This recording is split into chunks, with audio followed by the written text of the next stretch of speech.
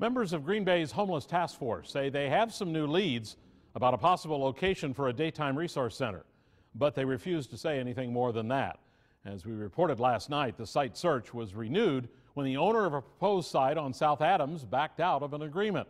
Ben Krumholtz visited one of those possible options today and has a Fox 11 follow-up tonight.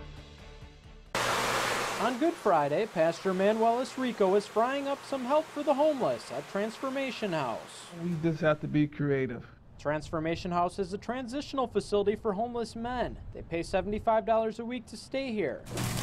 Money from the fish fry will be used to help fill 16 empty beds at the facility. When we house them, you know, that's extra electricity, there's water, there's feeding them.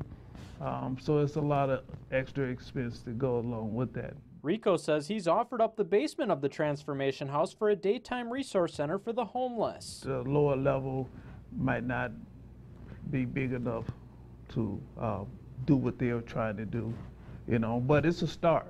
Alderman Mark Stoyer with the city's Homeless Task Force says they'll look into the Transformation House and any other option. Stoyer says it's been difficult having two different landlords back out of deals in less than a year. The other site was the basement of the Wisconsin Job Center building. I'm very disappointed today, but maybe in the long run this will just throw another spark in another direction, and I think I'm just going to stay open to that. As for the Transformation House, Rico says it has similar resources as the daytime center is hoping to provide. He says they are mostly available for the men that stay there. There's a lot of men in the area that need help, and so far we've been able to impact that area a whole lot. However, Rico says if the need is there, his facility is willing to help anyone in need. In Green Bay, Ben Krumholtz, Fox 11 News.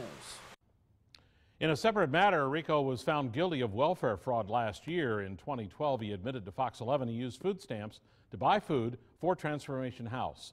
Food stamps are intended to feed a single individual.